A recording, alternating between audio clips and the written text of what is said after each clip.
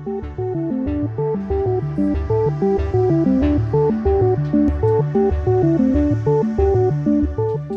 awesome. We got a great showing here. Welcome to this Google office here on Spear Street. My name is M.K. Palmore. I'm a director in the Office of the CISO for Google Cloud, and also serving as a chapter leader for the San Francisco Bay Area chapter of Cyversity. So welcome to this event. Our panel on creating a more diverse workforce in the cybersecurity realm, and we're looking forward to a really good, enriched discussion with our panel members, and we are also obviously going to leave time for questions for the attendees. In order to get us started, though, I've asked one of our leaders here at Google Cloud, Phil Venables, who's the Chief Information Security Officer, to provide some opening remarks. I'm going to give Phil a proper intro. So if you'll bear with me for a second here. All right, so Phil is the CISO for Google Cloud, where he leads the risk, security, compliance, and privacy teams. Before joining Google, he was a partner at Goldman Sachs, where he held multiple positions over a long career, and he initially started as the first CISO, and he held that role for 17 years.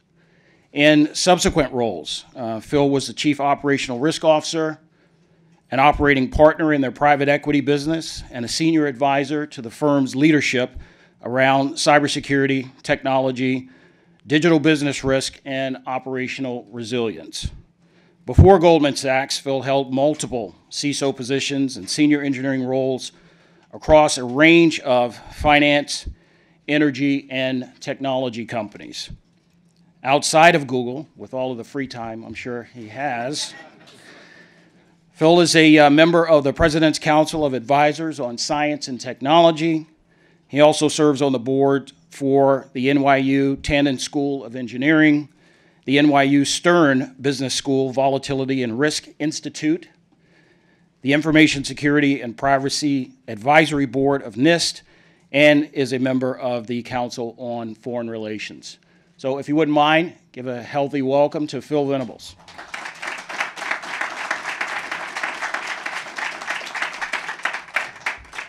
So thank you. It's like welcome to Google and welcome to this event. You know, we're just really thrilled and proud to be able to host this, and you know, I'm really pleased to all of our team that partners with Cyversity on all of these important initiatives. You know, I'm just going to speak for a few minutes, and you know, just let's get on with the show after that. The one thing I want to talk about is the importance of diversity. Now, I could clearly say diversity is important because it's the right thing to do. So let's just put that to one side. You know, I could then also say diversity is important because when we're facing a cybersecurity skills crisis and we don't have enough people, and even Google has this challenge, but we don't have enough people across the world to staff all of the important positions we need, to not take advantage of our entire population, you know, is the definition of insanity. And so that's important. But let's just put that aside for a minute. For me, the real importance of diversity is to do with risk management. And if you kind of take a step back and think, you know, groupthink is the mind killer of risk management. When I look back at a long career of doing multiple different types of risk, whether it's in security, financial risk, insurance, resilience, a whole array of things, the common pattern in failures is a failure of imagination, and companies and organizations and teams being victims of groupthink in not seeing what is actually coming and not seeing what they need to prepare for. And while you can clearly create a lot of antidotes to groupthink, they're never actually that effective. But the most effective antidote to groupthink is having a diverse team, and diversity in all its forms that leads to natural, good, healthy tension, different perspectives in teams. And so fundamentally for me, diversity is literally this foundational concept for all of risk management, and especially security risk management. And then beyond that, it's then also important to think about equity and inclusion, because if you're successful in having a diverse team, if you're not running an appropriate environment that encourages people are promoted, recognized, and their voice is heard in the environment, then you're still not going to be effective at countering that groupthink that is the enemy of effective risk management. So for me, there's all sorts of reasons to do this, but I always center around on the only thing that we have to do to make risk management and security better is to make sure that we've got a diverse workforce, because that's what brings this different set of perspectives. And if that was the only reason we did it, aside from all the other great things, then that's for me is the reason to do this. You know, I'm very proud of what Google's achieved in this respect. I mean, I think we've done a lot. We've achieved a lot. We've improved hiring. We've improved retention. We've improved promotions. But again, those that you know me know I'm quite well practiced at doublethink. You know, so I can be very happy with what we've done while still like fundamentally disappointed and recognize that we have to do a huge amount more. And you know, I can be okay with holding those two ideas in my head at any one time. And so we're absolutely committed to do more. And so the partnership that we have here. And the work we do around the world is truly important to us. And so, you know, I think it's just great that we have this event today, and I'm looking forward to sitting down and kind of opening my ears and eyes and listening to the discussion to make sure I can take some lessons away to keep improving what we're doing for the whole mission of risk management and everything else that we need to do. So with that, I'll hand back to MK to get the show on the road. And thank you.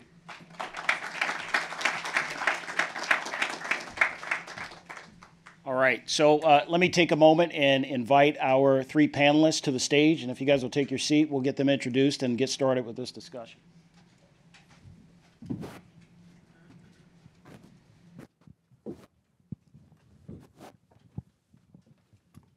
Okay, well, we get a full view of the talent that we have on the stage, and so I want to give a moment for Ann Cleaveland, Ron Duhart, and Larry Whiteside Jr. to give some introductions and background on themselves.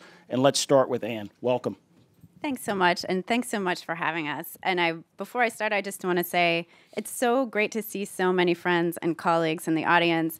I know so many of you have worked deeply on this issue, and so I just hope that this conversation can make even a small contribution in helping you advance your own work. I'm Ann Cleaveland. I'm the Executive Director of the UC Berkeley Center for Long-Term Cybersecurity. And I'll just tell a quick story by way of introducing myself. My graduate degree is in business. I, before working in cybersecurity, was working in climate tech and climate policy. And it took my former boss to recognize a pathway for me into cybersecurity, which was, hey, climate and cybersecurity as complex problems are structured similarly, but cybersecurity is 3 decades behind in finding solutions. So why don't you come over here with us and apply what you know from climate to cybersecurity? And I think if more of us could see those connections, we would expand the diversity of the workforce and the people that are attracted to this field. Great. We're happy you're here, Ann. Thank you. Rob, welcome, sir. Thank you. Thank you.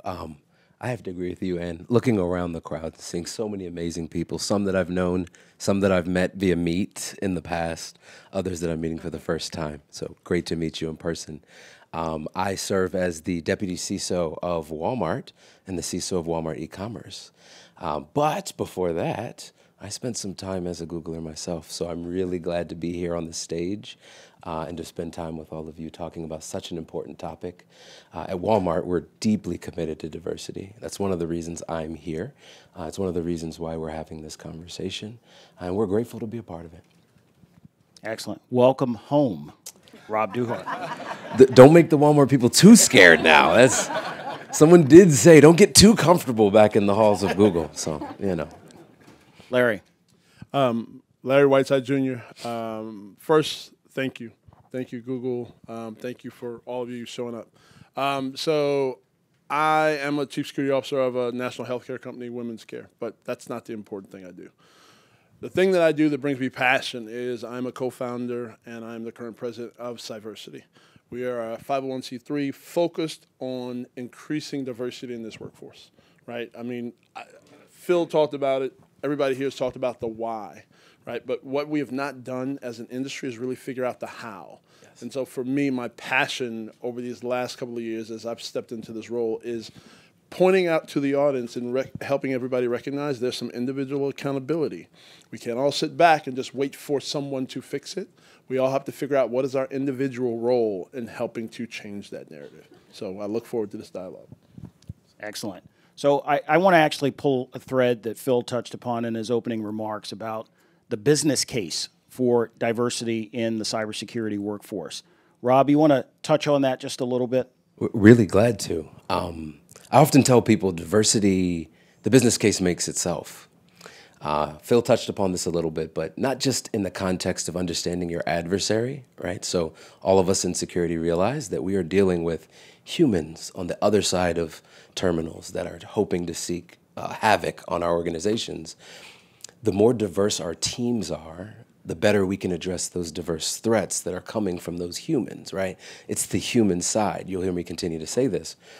Beyond that, though, Harvard, Business School, GSB at Stanford, many folks have studied and found that organizations that are more diverse are more profitable. They adapt to change better.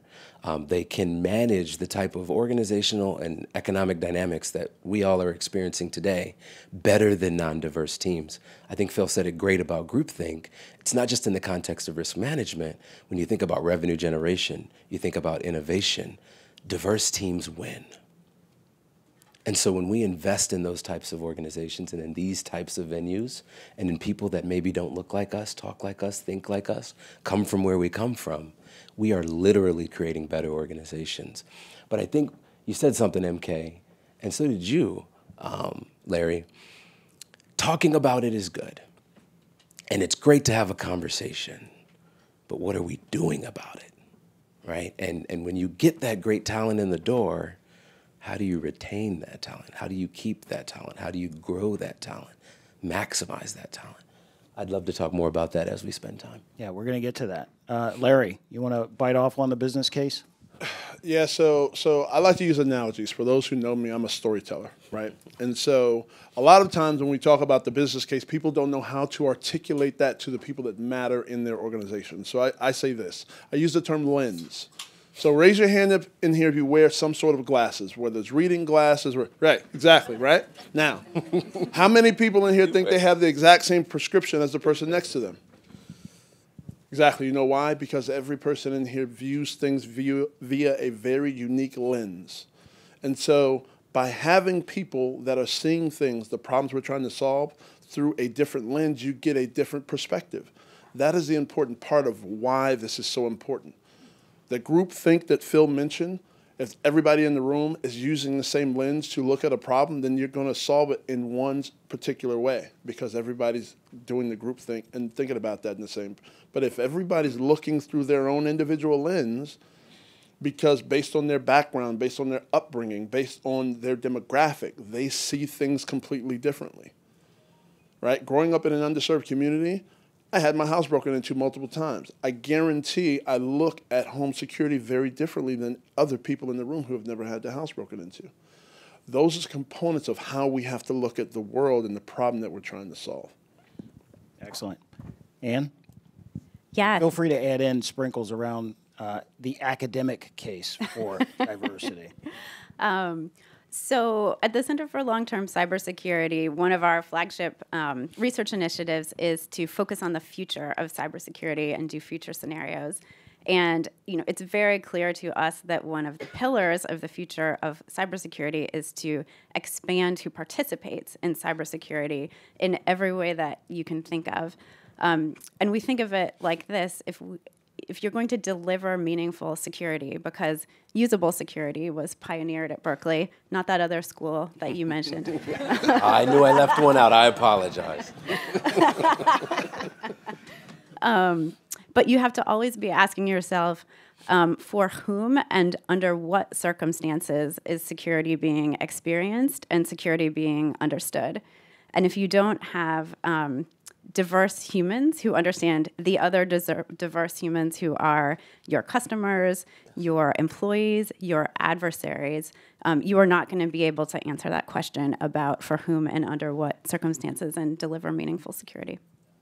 So probably like a few folks in the room, I have not been in the security realm my entire professional career. I came to security by choice and was quite frankly astonished when I got here to the Bay Area in terms of the lack of representation when I would meet with CISOs, CIOs of organizations and talk to them about their security challenges. So I mention that because the issue has been known, I think, for quite some time. I also would like to sort of throw in or caveat this with, of all of the industries that are enjoying success or growth during this very challenging time, technology, and specifically cybersecurity, is one of the biggest growth fields for professionals today around the world. So we've known about this problem for a long time. Larry, in fact, I hope will dig a little deeper into the organization that he co-founded with some of the co-founders in the room. But we've known about it for a while. Why is it so hard to move the needle? Larry, you want to start on that? Oh, yeah, that's a soapbox item for me, right? So, again, part of the reason it's so hard is because nobody wants to do anything. Everybody is talking about it. We've been talking about this for well over a decade, right? Devin, one of my co-founders in the back, raise your hand, Devin, right? Everybody needs, you know I'm always going to call you out. Julian, one of our other co-founders and our chairman of the board, is sitting back there with him. And here's the reality. We started this organization because we felt there needed to be a conversation, right, that was more succinctly about the problem. Then we realized everybody knows there's a problem. But as we continued to have the conversation, we also realized nobody was taking the action to own doing something. And so when I started thinking about that in the context of every other aspect of social issues that has happened globally, no social issue has ever happened and been executed upon when it's just the individuals being impacted that are raising their hand saying it's a problem. It's when other non-impacted individuals recognize the impact of the societal issue on them as an individual as well, and they begin to stand up and raise their hand and take some individual accountability. So when I talked about everybody doing something, that means each of you, each of us. Because when you stand up, hopefully then one of your friends sees you stand up, right? When you go to take an action inside your organization, but we have not had that. We have not had that where people recognize the individual impact that they can have as one person to then start the chain reaction, right? If you think about COVID started with one person in the U.S. It's just one that then impacted somebody else, that then impacted somebody else, that then all got us in this mess. Probably somebody in this room. Who was at RSA 2 years ago. Right? But it's a great type of scenario to think about in context. Yeah, it is. As soon as a person stands up and they try and go do something, it is that impetus that then says, well, hey, Rob did something. Well, maybe I need to do something. Claire did something, so then maybe I need to do something, right? So that's what has to happen. We need to continue to have the conversation, but we also need to continue to hold our friends and counterparts accountable. If I'm standing up, hey, why are you not standing up with me? Because we all see it as a problem, but we've got to recognize we are the only ones that have to stand up as individuals first to enable everybody else to realize that they need to stand up too. Ann, same question for you, and maybe tease in a little bit around the mission statement of CLTC. Yeah, so I want to say a huge +1 to what Larry just shared. So why haven't we nailed it?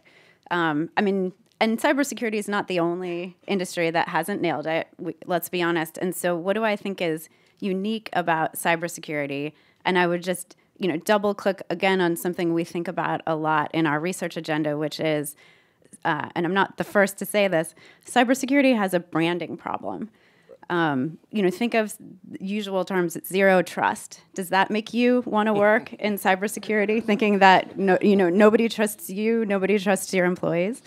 And I will never forget a conversation I had when I first joined the center with a woman who was studying to be an engineer. So this is someone already in STEM who said, until I was at the Berkeley Cybersecurity Clinic, I never thought that there was a pathway in cybersecurity for me because, she had in her mind this stereotype of hackers in a hoodie sitting in a corner somewhere.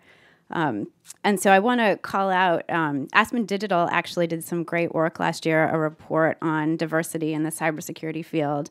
And I think there's some folks in the room today from there. And one of the recommendations was we need to shift the narrative. In terms of actionable things we can do, it needs to be a sustained, multi-year, multi-pronged campaign. Because people don't recognize the variety of jobs that there are in cybersecurity, and we are not going to where those diverse people are at with messages that resonate with them. Yeah, let's do a little bit of a pulse check. How many folks in the audience come from non-STEM backgrounds? Yeah, wow. A good portion. Okay. Yeah. So me too. Yeah. And so as Ann was stating, we have a bit of a branding issue, right? Folks are afraid to even think about coming into our industry because they don't understand the depth of it. They don't understand really the broadness of opportunities within the field and the different skill sets that you can bring to the table from a variety of backgrounds. Rob, you want to take a stab at that? Yeah, an interesting point to plus one what was said already. Look, I want to do another pulse check. How many of you that are in cyber today did it because you were different than the people around you? I'm in that group. I was in a lunch session yesterday with a great, brilliant engineer. Actually, I think she's a BISO by the name of Alyssa Miller. And she told a story about how she got into cyber and how she got into doing things that maybe everyone wasn't doing in 1993, but how at the time she got onto IRC, and it was just a community of what she referred to as misfits. And I was one of those misfits. I still am. If Heather Adkins were here to speak of someone who isn't here, she might agree. There's a group of these people that have been in the cyber world for years. And it wasn't that we all looked a certain way. It wasn't that we were all the same type of person. We were actually almost the outcasts. And so somehow that narrative has changed. And somehow we do have a branding problem. But to me, I think it's almost getting back to where we came from, which is how do we continue to make our industry reflective of that group of misfits that gathered on IRC, Internet Relay Chat, and did all kinds of ridiculous things back in the 90s. I think we've made progress. I want to say that. I think there are organizations that are working really hard to get this done. They're allies, like Phil Venables, like Royal Hansen, like Jerry Geisler at Walmart, that are fighting really hard to make a difference. But I think there's another step. And what I hear Larry saying is, we have to move away from being bystanders to being participants. And when we all become participants, it becomes exponential. And we start to see the world change in a way that makes a difference for not just people who come from various racial backgrounds, as a Black, Latino man, but also people that are neurodiverse, also people that are veterans, also people that have disabilities. I think if we all look into our backgrounds, we're probably more diverse than we initially think. And as we work together on this, we can make lots of progress. So all three of you, I think, have mentioned the idea that I want to pull a thread on around allyship and the importance of it. Ann, can you talk a little bit about what it means to have those from the unaffected communities actually serve as allies in this challenge, and also maybe tease in some of what, corporate sponsorship and allyship looks like and how important that is? Yeah, so, just to be real, allyship is a whole lot harder than it looks. I think, particularly in the wake of the killing of George Floyd, a lot of people made commitments and thought, oh, we're going to go recruit in diverse communities, and realized, just sending your message out on the boards to different communities is not a diverse applicant pool going to make. It takes relationships, and those aren't built in a day, and they depend on showing up for each other, having trust, and something that we're all trying to do better at. But I think people think it's an on or off switch, when in fact it means deep community engagement for a long time, and show up and show that you're there. Larry, allyship. Yeah, so this is another one. I got a bunch of soapboxes, I'm realizing. I'm pitching them to you. You knock them out of the park. Go. So here's the deal. So we've heard the term "put your money where your mouth is." Yep. Right? That's not allyship. Anybody can write a check. We know our industry is flowing with money. Don't get me wrong. Cyversity will take checks. To be clear, that helps us fund scholarships and programs, so we will take them. However, but what we also need is true allies, right? So I'll give you an example, right? So Target. So we approached Target, right, to be a sponsor and a partner. And Rich, the CISO of Target, right, in true ally form, said, hey, it's great. We're going to cut you a check. However, what we also want to do is we want to stand up a chapter in the Twin Cities because we don't see enough diversity here. We're going to take the lead for your organization to go into our community to message and build and ensure that we are growing diverse people here from the beginning. That's not just going to serve our organization of Target, but going to serve our entire community and the Best Buys and all of the other retail entities that exist. That's allyship. That is not just cutting that check, but getting in, getting your hands dirty, and being a part of what change looks like. Awesome example. Rob? No, I think that's a fantastic example. When we stop thinking self-interest and we start thinking group interest, amazing things can happen. I was introduced to some of the challenges of allyship that you mentioned, Ann, when there was some Asian violence happening not long after George Floyd, right? And I was challenged to think, okay, so I'm used to people thinking about me, but what am I doing? Am I standing up to say stop Asian hate? Am I standing up to be a good ally? What does it mean to be an ally? To be honest, I hadn't studied it much. I had not thought about it much. And as I looked in, introspectively, I realized I had not done a great job. So I really relate to the concept of allyship being hard. But you know what? This is not a paid advertisement, but I work for the largest company in the world. We do hard things all the time. We have 2.2 million associates across the globe. It's my job to keep them secure. That's a hard job. We can make the difference that Larry's talking about of transitioning from putting our money where our mouth is to actually making the difference in communities across the globe. I'll use a couple of examples. We have a program called Live Better University, where we offer associates in stores the opportunity to go to college for free, right? We pay for all room and board. We pay for, not room and board, but books, tuition. And they study sometimes cybersecurity. And we have a group of about 300 plus who are cybersecurity students that we partner with to transition from a store into our cybersecurity team. Oftentimes our geniuses are right in front of us. And we as allies just have to open our eyes, open our minds, and open our hearts and actually get something done. So this is really hard work. It is. And I think that even with good intentions, businesses, corporations find themselves in a little bit of paralysis, right? Yeah. Not quite sure what to do. What are your thoughts on whether or not business in general has the tools necessary to change not only the narrative around this issue, but to literally substantively move the numbers of women, traditionally underrepresented minorities in their workforce? Do they have the tools to do it, or is there a learning curve involved? Do you mind if I take that one? Yeah, go. Yeah. I love the question. Thank you.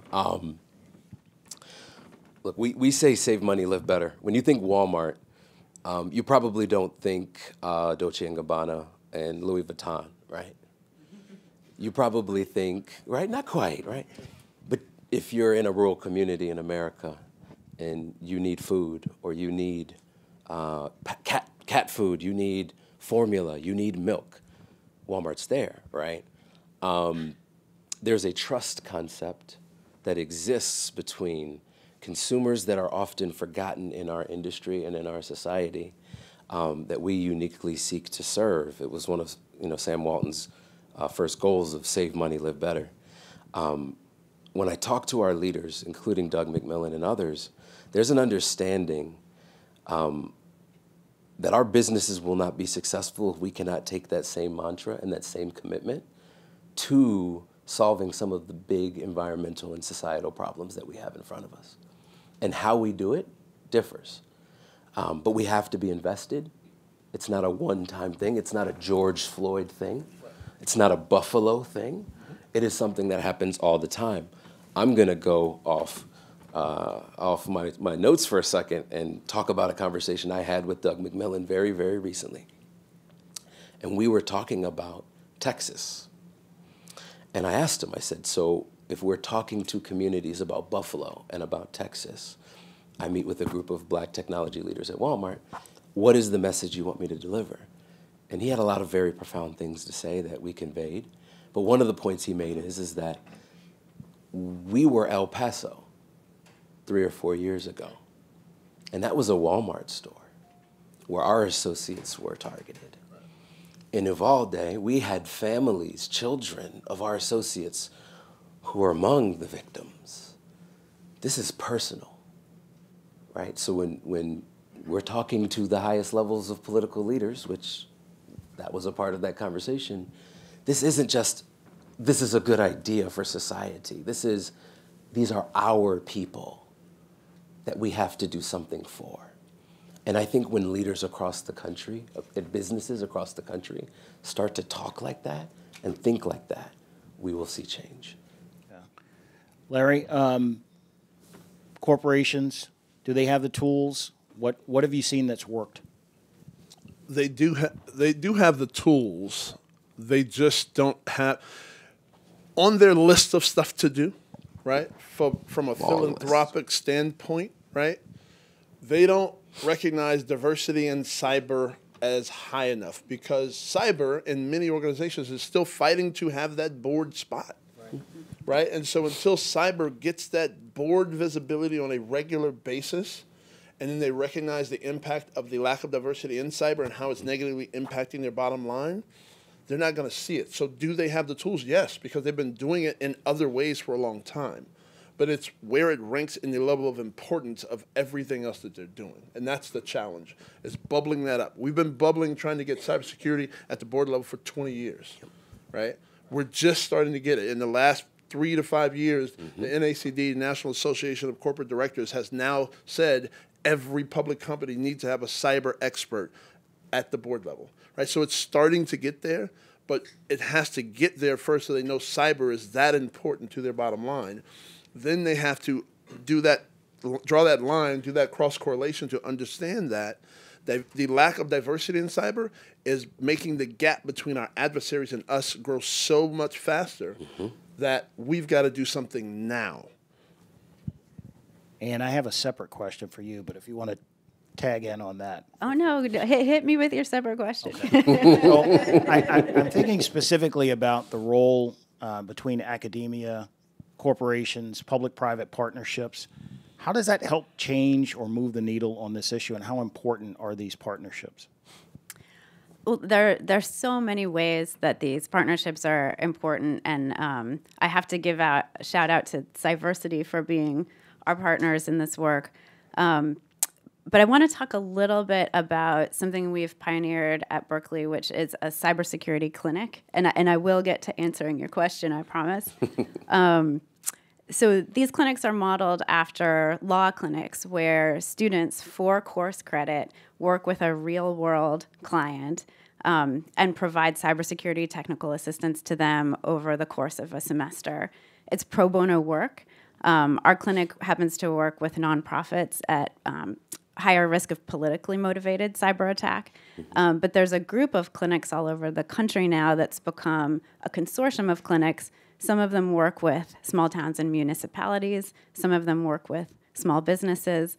And so to answer your question, something we've seen out of that experience is how important it is to have students see what cybersecurity is really like in real organizations that they might work for someday, particularly civil society organizations that are having an even harder time than, they might be dealing with kind of different problems, but they're having a harder time with diversity in their workforces than the Googles and the Walmarts of the world. And those partnerships have been incredibly important, and the partners that have supported that work, generating the next generation of cybersecurity professionals, have been invaluable to us. Craig Newmark is here today. Newmark Philanthropies has supported that work. So that partnership has been key. Thank you, Craig. Microsoft has supported that work. I don't know if I'm allowed to say that here. You can say it in these walls. And there are more and more corporate philanthropies supporting that work. And I know, a number of people here are involved actually in scholarships and work that are also supporting community colleges to have those public-private partnerships. And huge shout out to that. No, and actually, you bring up a great point by mentioning Microsoft. I mean, we have Walmart here represented. This is an industry challenge, and there's no way that one organization is going to be able to change the industry industry. Collectively, we need to agree and understand that this is an industry challenge, and by doing that, then devote the resources to changing it. And if we get away from sort of the singular vision of only looking at it from the perspective of your individual company, I think it helps. So there was something that was mentioned earlier around branding. Rob, I'd like for you as you're a leader in a large-scale cybersecurity apparatus. What do we need to be doing at the hiring manager level to get them to recognize women, underrepresented minorities in those pools of applicants that they're looking at? Studies have shown that job descriptions matter. If you have a job description for an entry-level position and it asks for a CISSP and a CCSP and a CISM, right, that probably isn't going to generate a lot of interest, one, or diverse interest, two. Studies have also shown that hiring managers tend to hire what they're comfortable with, right? And whether that's people that look like them, people that are from where they're from, went to schools that they went to. We have to equip up and down the layers of our organization skills to fight bias, right? We have courses that we put thousands of our managers through where they fight that unconscious bias, not just in the context of hiring, but also in the context of promotion and also in the context of retention, right? There's a process at Google called PERF. It exists at every company in America. It's not called PERF. And another reason why we have diversity challenges is because there are roadblocks that exist in all of these processes. How do we defeat that and equip managers to do it? And I tell you, it starts at the top. I once worked with a leader who stood up and said, if I find out that somebody is doing something inappropriate to limit the opportunities for women in this organization, I will do everything in my power to fire you. That was not at Walmart, that was not at Google. But it delivered a message from the top of what is acceptable and what isn't. And I think time is coming, and we see people doing this. You have to draw a foot in the sand. Right. So, Larry, if you wouldn't mind taking on the mantle of sort of that C-suite necessary vantage point and maybe extend that to the board, how important is that in changing the narrative around the issue and actually making change? Yeah, so I can't put a level of importance on it because that's the highest importance. Yes. If your C-suite doesn't understand and agree that it's a problem, right? So every role I've had, the first conversation I have once I get hired is with the head of HR, right? Because a lot of times CISOs take the role of, well, HR deals with all the hard, they'll get me the resumes I need to see. But we don't take the active role in understanding what are the blocks, what are the hurdles that are put in that HR process that are not getting me the resumes I need to see. Absolutely. Right? And that's that barrier. And so we, the C-suite in every organization in technology, in cybersecurity, has got to ensure that we are taking ownership of that part. We are holding HR accountable. We're holding our leadership accountable at the executive level. Right? This is important to us. These are the barriers that I need to ensure are removed. Right? Because what happens is, listen, I don't blame HR. Right? Because they're operating in the model that they're accustomed to. Yep. Now, I consider cybersecurity, we're unicorns, right? In this field of technology, we are a unicorn. And we're a unicorn because, A, we do something that's a little different, right? We also have created this mechanism where our salary structure is also vastly different. Mm-hmm. But HR operates in certain models. Oh, we've got salary bands. Well, for these salary bands, there needs to be these requirements. Well, if a salary band requires a degree for a regular technologist, in cybersecurity, that's likely not necessarily the case that it needs to. But because they operate within this band, oh, that's a requirement. But if you don't go check with HR and know that ahead of time, you won't know that. And so you have enabled and allowed a barrier to exist that's negatively impacting your security organization. So every C-level leader in a security organization has to take that ownership. And if you're not the C-level leader, you can still take that ownership and go to your C-level leader. Start asking those questions. Start identifying if that's a thing. Because those are the things that enable or disable what we're trying to achieve. I think Larry made a great point. All of our C-suite leaders love to win. I think Phil likes to win.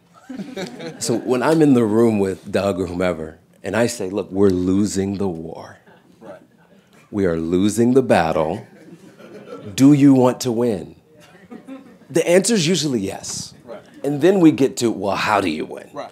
And then when you say that, then you can get in front of your HR leaders and have a very an important but perhaps uncomfortable conversation with them to say, this is what it takes to win. Let's do it. Why not? Hashtag winning, right? So I have a two-pronged question for each of you. We'll start with Ann. What do we need to keep doing, and what do we need to stop doing? Great question. I'm not even sure I can do it justice, but let me take a stab. So I want to pick up on something actually that I think both of you have mentioned, but you mentioned, I think, really poignantly, Rob, with Walmart, is connecting to people's sense of purpose. And that is a thing I think that we need to keep doing and do, 100x, 1,000x more. We get more diverse students into cybersecurity when we connect with the sense of purpose that they already have. So when they are in a cybersecurity clinic, say they're a student in business, and then they're in a cybersecurity clinic that is helping small businesses, or they're a student in urban planning, and they're in a cybersecurity clinic that is helping small towns and municipalities with cybersecurity. I was talking to actually the director of a cybersecurity center at one of the HBCUs in Tennessee the other day, and they are located in one of the lowest income zip codes in the country. And she wants her students' cybersecurity community outreach from that college to be serving that community. So again, she's connecting to the sense of purpose. And I think, that can make an enormous difference in who we're able to attract and retain and have a sense of belonging in this field. In terms of stop doing, maybe I'll just pick up on something that I think Larry has said really eloquently, which is, stop being words and no action. Make sure that when you're talking about allyship, and I'll say from an academic perspective and let these distinguished gentlemen weigh in from an industry perspective, but does your research agenda, in addition to trying to help with cybersecurity risk management, actually redress harm? Does your research agenda center redressing harm in ways that you think will lead to outcomes where race or any other characteristic is no longer a predictor of outcomes? But again, that takes, in Larry's words, actions, not words. Excellent. Right down the line. Rob, what do we need to keep doing? What do we need to stop doing? We need to do this. We need to have these conversations and be okay being a little bit uncomfortable, right? I spoke about my journey with understanding what it means to be an ally.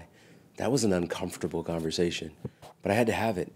And I think we all need to continue having these conversations in our own spheres of influence. I think Larry said it perfectly with his COVID example, but exponential growth, right? Each of us go reach out to 5 or 6 people that we work with. And it doesn't mean that you're beating people up or being rude. It's having a conversation and saying, this is important, and I think it is, and I want to work through this. Let's do that together. What do we stop? Let's stop being afraid. And I get it, right? As a person who's underrepresented, who's a protected class in many different senses, it's probably easier for me to say don't be afraid than for someone who isn't in that category. But But I think the more fearlessly we can have these conversations and connect with each other and support one another, the better we'll be. Stop being afraid. That was 2020. It's 2022. It's time. To you, Larry.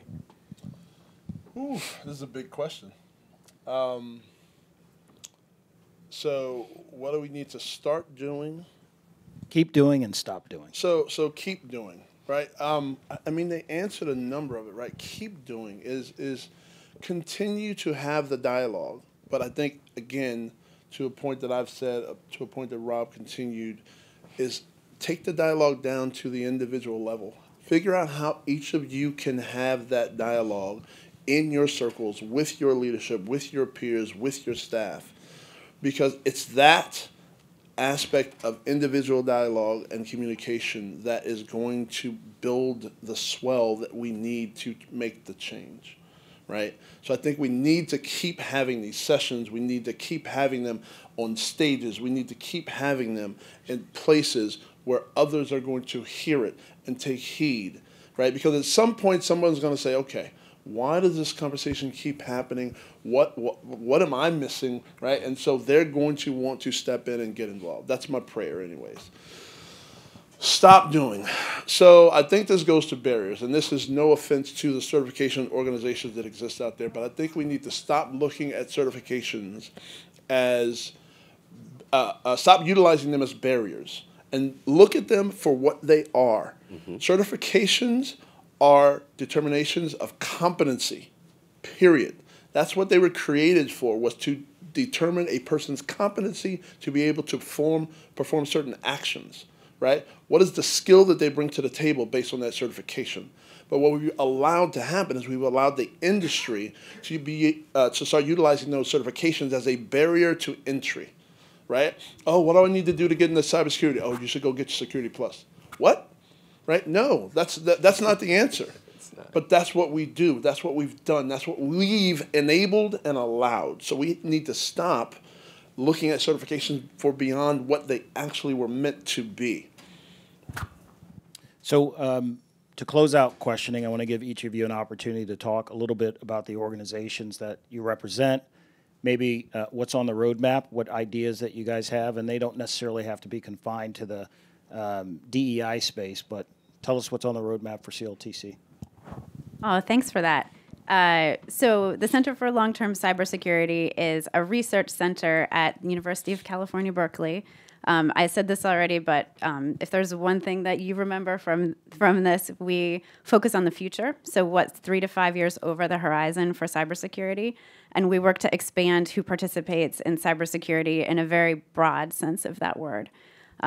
So for us on the horizon, in 2018, we published Cybersecurity Futures 2025. This year, we're going to start on, and believe it or not, the future arrives faster than you think. So the shelf life on that is already pretty much expired. So this year, we're going to start on Cybersecurity Futures 2030. And we really would, we're centering diversity at the center of those futures. What does cybersecurity look like for all kinds of people in 2030? So it's an invitation to please, if you're at all interested in getting involved in that, please come talk to us after the session. And then the other thing that I would just like to invite people into is we think there should be a cybersecurity clinic in every state in this country, and every country in the world for that matter, because y'all are looking at global workforces. And we think we can do it with a little bit of effort with a group of universities, colleges, and community colleges working together. So if you'd like to get involved in that work, please also come speak with us. Excellent. Rob, you can get on the Walmart soapbox for a little bit if you like. Well, long term, 2030, that's long term. I like that. In the cybersecurity world. Absolutely. Many of us struggle to think about 2 years from now. So at Walmart, we're focused on two things over the next 2 years. The first is people, which we've been talking about quite a bit. That's why we're here and in this room today. A gentleman by the name of Ira Winkler, who we recently added to the team, likes to talk about human-centric security and the people element. Gary Sims, another leader in our organization, thinks about that quite a bit as well. We're thinking about how do we think of cyber in the context of the humans that consume cyber? For those that don't know, we have 2.2 million associates across the globe, 120,000 of which are in China, right? I could go down the line. We have about 990,000 not in the United States. We have to think about cyber in a way that's a little bit different than other places.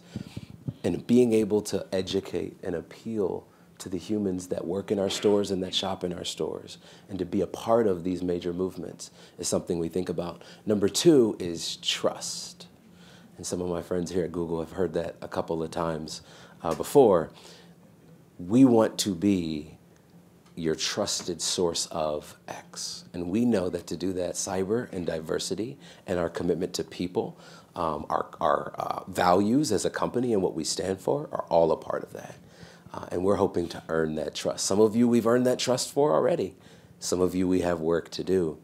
We're very excited to earn that trust over the next few years and continue to grow the discipline. Excellent. Larry, talk to us about Cyversity. What's on the roadmap? So we've got a lot, right? So at Cyversity, our goal is to continue to build programmatic opportunities to bring more people in, right? That's from every level. And for those who are in it, right, so many of you in the room, we want to take you from where you are to where you want to be, right? We recognize that the journey of a cybersecurity practitioner is not just getting in the field, because we haven't really dug into the whole retention thing a lot, right? But that's a piece of it. So we want to ensure that there are more diverse C-level executives, and with that, we've got to help them get from where they are to where they want to be.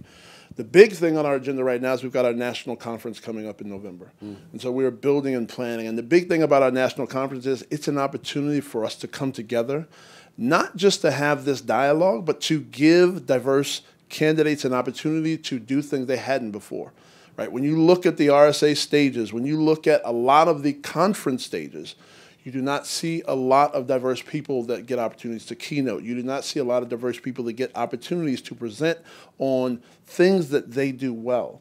So for us, our conference is an opportunity for that, to prepare people for these bigger stages.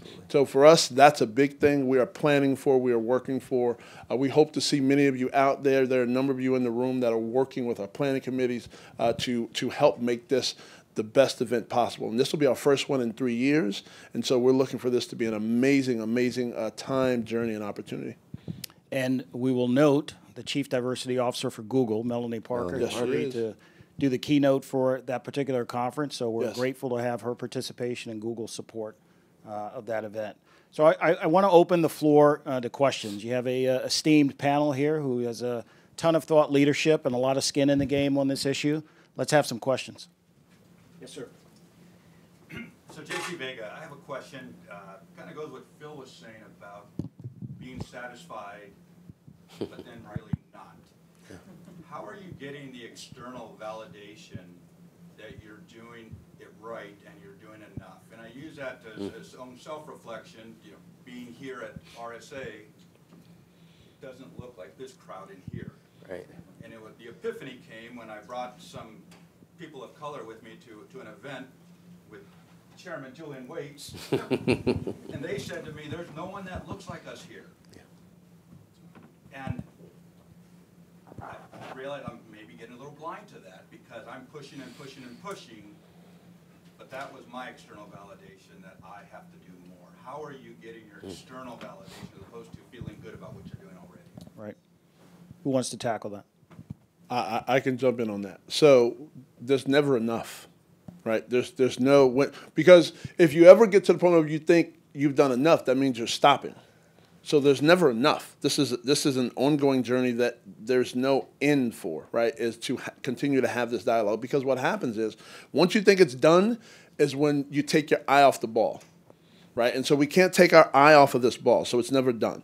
So from a validation standpoint, it's the fact that these things are happening, right? So the validation is as we begin to see the Walmarts having these dialogues and actioning, the Googles having this dialogue, Phil coming in and having this dialogue, the actioning is the validation that we're looking for, right? So it's not just that we are talking about it. It's not just going into a room and seeing more diverse people. It's the actioning that you hear from the leaders, right? Seeing Claire here as the head of IC Squared, right? Their participation. What CLTC, like, it's the actioning of people. So that's the validation when you're seeing the action happening in the industry. We've got Sarah. So I'm gonna call Sarah out from Google. She's one of our unsung heroes. She is. She's been a huge component of ensuring that Google, For years. it's the actioning, right? So that's the confirmation, is that continued actioning and seeing more organizations jumping out, raising their hands, and putting their people in and putting their people out there. Larry, can I add one more? Yes. I would say, so being at Google, since we're data-driven, I would say let's look at the data, right? We publish a diversity report. Is your company publishing a diversity report, and do we see that those actions that Larry's speaking about being reflected in those numbers at every level, right? Is the hiring there? Is the promotions also represented? And is the retention there as well too? Attrition, once we get people in, is a big issue because we haven't cultivated the environments for them to stay. So let's look at the data and let that guide us into what should be the further actions that we should continue pressing hard on. Thank you. Agreed. Thank you. Hey, so the subject of retention, I want to tackle that very quickly because you're right. We didn't, I think, include that as part of the conversation. So if you'd like 30 seconds on the challenge of retention, and I think retention, quite frankly, is a problem across a lot of different variables within the current day workforce. How is that a challenge maybe as we look at including or increasing our diverse numbers? I may not be the best person to ask about this because academia tends to have the opposite problem where people don't are wanna leave. retained. Once you get in academia. They're retained too long. Over-retained. But I'll just say one thing and then let my colleagues speak with their expertise on this. I do think we sometimes don't talk enough about the B in DEIB, that belonging piece. It's incredibly hard to measure. It's incredibly hard to get a sense of. But if you get it right, then you will retain your people and they will recruit their friends. Rob? Imposter syndrome is real, right? We all know this. Having a conversation with some young people at the RSA Scholars dinner last night, someone said, look, I don't see anybody that looks like me. And I said to her, I said, you belong here. And you may be the only African-American woman in your PhD program at Purdue, but imagine what people will see because you're there. You belong there. So I think a part of the belonging piece is that we have to continue to affirm that people belong and that this is a place for them. On the retention side, I think we have a pipeline development challenge. Let's be honest, senior black executives in this room, it's kind of ring around the rosy, right? Like we pull the same people from the same morgues across the apparatus, and what we don't necessarily have is a growing of that next generation. And I think something that is indicative of solving the problem, to get to the previous question, is how are we feeding that pipeline and is it producing? You mentioned HBCUs. We have some strong partnerships with HBCUs. So does Google. We need to have stronger pipelining for people to come replace MK and to replace Rob and to replace Devin and to replace Mr. Whites, right? Like, we have to continue to develop and grow. Yeah, so let's double click a little bit on that representation matters piece and how important it is for folks entering the industry to see people. And I know people maybe get tired of hearing this, but they want to see people that look like them and reflect their journey, growth, values in positions of responsibility. Otherwise, they don't believe there's a path for themselves. Right? Larry? So we've all heard the term, you emulate what you see. Why do you think people in underserved communities continue to fall for the same problems? They're emulating their environment, right? So listen, this is Sharon's soapbox, right? I'm going to call you out, Sharon, right? We have got to do more to foster growth from within the community. The challenge is there's no programmatic offerings. Right? For those of us who did reach a C-level role, we didn't go through some specific training to do that. We didn't have someone who pulled us up, right? We demonstrated a certain capability, ended up getting our first role, used that to grow to our second role and so forth, right? So we've got to start, and one of the things that Sharon is our strategy officer for Cyversity, we're looking at building some aspect of some programmatic capability to get people who are at their mid-level career up into that next phase. Because we need that. That's the only way it's going to continue to happen. Or our opposite counterparts that don't look like us, who've got their friends and their so forth, they're going to continue to grow faster than we are because they're just pulling them up. And we don't have the breadth that they do to be able to do it in the same way. So we've got to create them so that when they get into these opportunities, when they get an opportunity to interview for that role, they are shining so bright that it makes no sense that someone that doesn't hire them. Teased in there is the importance of mentorships and developing sort Yes, of that mentoring council that I think everyone needs. Another question from the audience. Yes. Towards the back there. Sorry, I'm just trying to make sure I'm Okay. still okay. Rolanda. Small, head of diversity, equity, and inclusion at Proofpoint. I wanted to say, I know that we have this shortage of talent, and we know that we have a limitation on the number of diverse people working in cybersecurity. So they're maxed out, they're tapped out, they are tired, they're working hard to prove themselves in these companies. They're mentoring, they're doing everything they can. How do we match these programs with these companies so that we can bridge that gap? Because I think that's where the real strain comes in. The companies just don't have the capacity because the talent is already maxed out. So how do we connect those things so that we can continue to take it forward? I think that's where a huge struggling point is for me. So I'll jump in on that. So this is where community comes in, right? So one of the big things for me at Cyversity is creating chapters. The reason chapters are important is because in every community that all of us live in, there is underserved and diverse people that can thrive in this if they know about it. It's important, so wherever you work and wherever you live, you've got to utilize the resources you have to go into your local community to begin to pull out those people and show them that this is something for them, right? I like to tell a story. So I've got 5 children, right? So gasp if you want to. So my oldest 2 are twins. They're 23 now. And my daughter graduated with a cyber degree last year. Now, but at the age of 10, she was convinced that she could not do math because that's what she felt, that's what her circle told her, that's what the teachers made her feel, that she couldn't do math, right? Now, luckily, she had me as a father, so I went in and argued with the teacher that, hey, no, she did it right. Just because she didn't use your formula doesn't mean it was wrong. She did it right. But that made her feel like she wasn't doing it well. That happens. But it took me going in and helping to give her the constant affirmation constantly. And by the time she got to be a sophomore in high school, then it just clicked and she knew and she didn't believe what people told her because she was doing it, right? So in our communities, there are many girls like that. In our communities, there are many people in underserved communities that feel that because they don't have a champion. So, but what they need is they need to be able to see someone that looks like them, that comes from a similar background, that they say, oh, wait, what? She did, oh, maybe I can do it. Maybe I shouldn't believe what's being fed to me because I see someone that looks like me that did it. And so that's why it's important for us to go into our communities, right? I do a thing in my community. I've done it for years. I go into underserved churches. Now, I go in under the premise that I want to do cyber online safety. Well, technically, that's a 5-minute conversation, right? The other 25 minutes is helping them say, well, cybersecurity, what is cybersecurity? Well, why are you dressed like that in cybersecurity, right? Because the image that they have of what it is totally different. Yeah.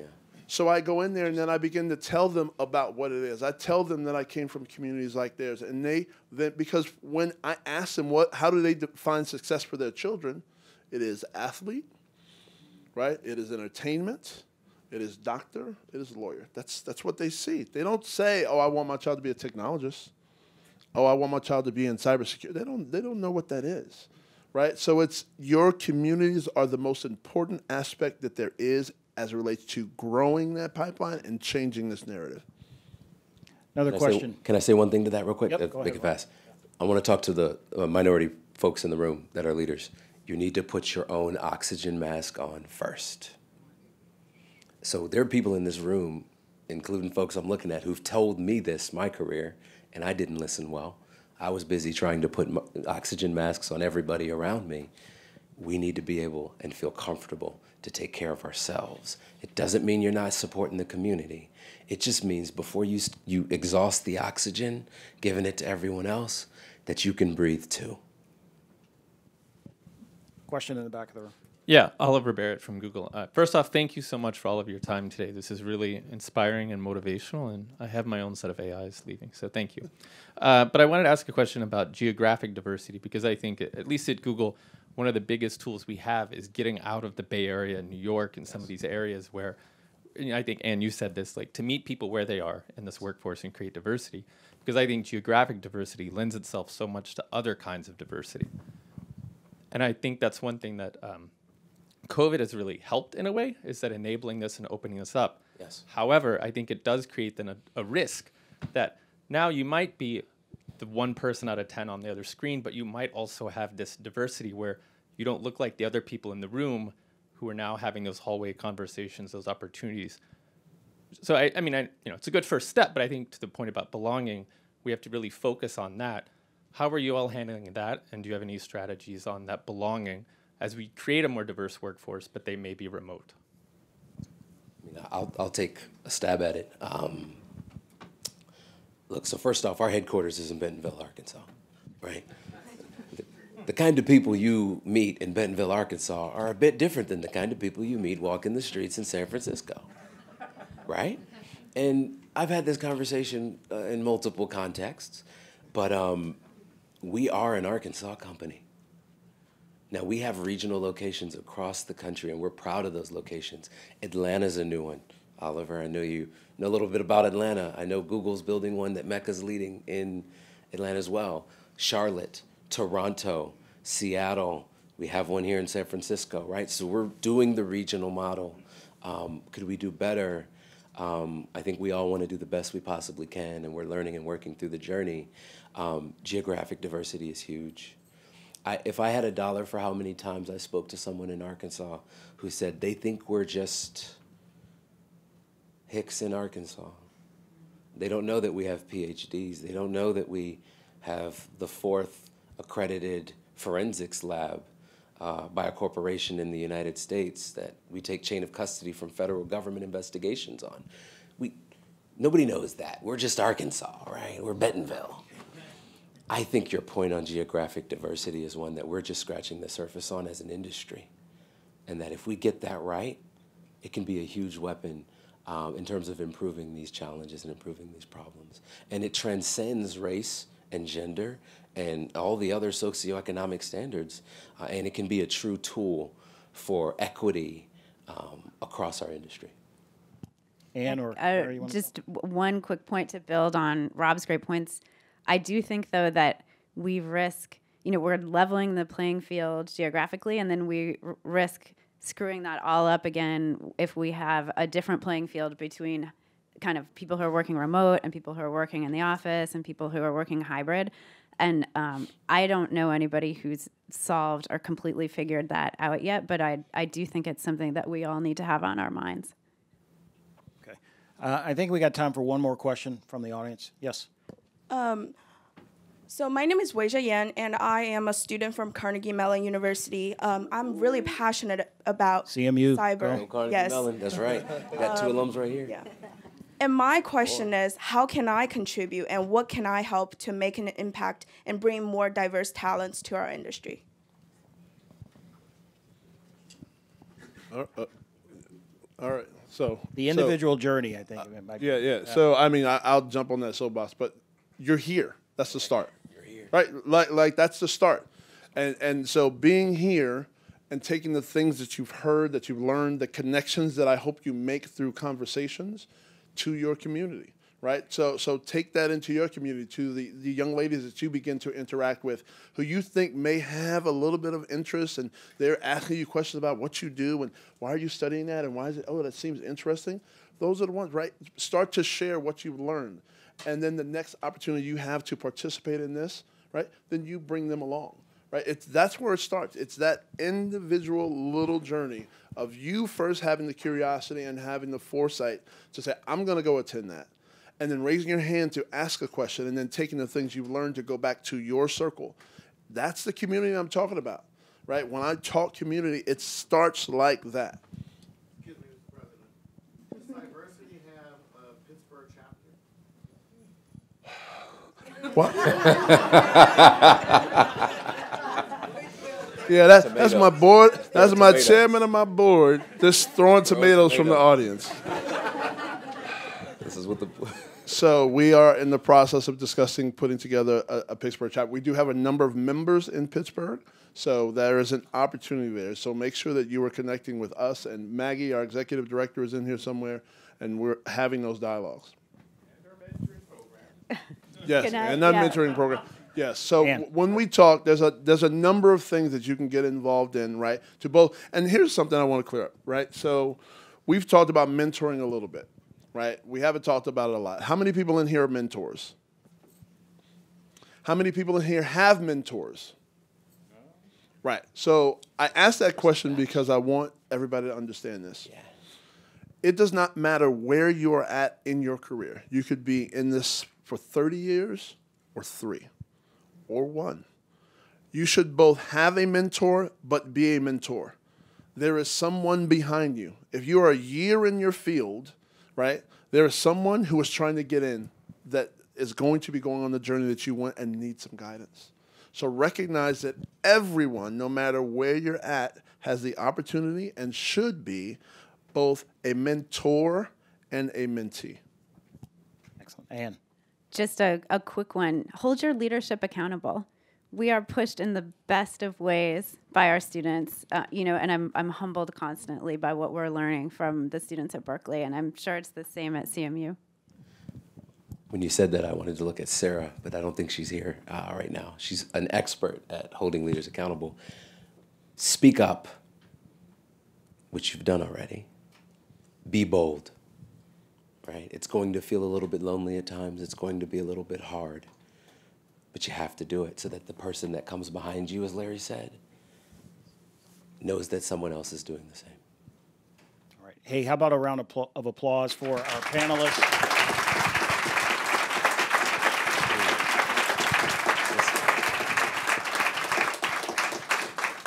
I want to take a moment to thank Phil for his opening remarks. Also thank our sponsors, Google Cloud, CLTC, Cyversity, for helping to pull this event together. I also want to take a moment to sort of highlight, if you'll give me a moment, some of my fellow chapter leaders from the Bay Area Cyversity chapter. Rolanda, who asked a question. Rolanda Small, Proofpoint. Hakeem Oseni, Salesforce. Where's Olivia? Olivia Hereford. And I think we might be missing one. Is Monique here? No, she's not. Okay, so folks are engaged in this activity in addition to their day jobs. This is what we are passionate about. We're all trying to move the needle on this. We need allies. We need folks to take up the mantle and the assist on lifting this issue and getting it in front of the right folks so that we can garner support on this issue. But it's very important, I think, and it sounds like it might be a part of the Berkeley research, I think the diversity issue is central to cybersecurity surviving over the next decade. It is. And getting it right. It is. Because there's probably an argument that maybe in cybersecurity we haven't been getting it right for a very long time. So thank you, everyone, for attending this event. Thanks for all the support, and we look forward to continuing the dialogue on this issue. Yep. Uh-oh.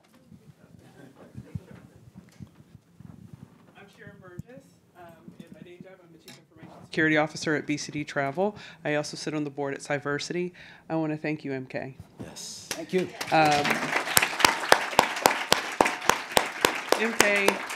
MK has been pushing Cyversity. He is an ally. He's responsible for bringing a lot of us to this room. And so without your leadership here in the Bay Area, Olivia, Hakeem, Rolanda, thank you guys for really making this special and making this a place for this kind of talent and this kind of dialogue. So thank you for your leadership. Awesome. Thank you. And I saw Sarah. Thank you, Sarah, because you pushed us as well. Rob said she pushes. She's doing her job, right? And it's really helped for us to grow as well. So thank you Google for these partnerships, and just thank you all for being here. Thanks, everyone.